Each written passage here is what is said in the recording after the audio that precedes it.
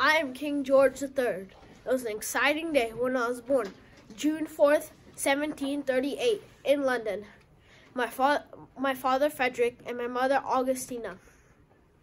I have 11 siblings, and I had a private tutor by the age of 8, and I learned 3 languages, English, German, and French. And I was excited to learn natural science and politics. My wife, Corlette, and me had 15 children together. If you're angry at me, I'm not concerned. Because you did the Boston Tea Party, I'll send soldiers to harass you and send spies to open your mail. And the revolution you started, it took so long that I thought we were gonna win. And one day, I got bad news that we had to surrender our force.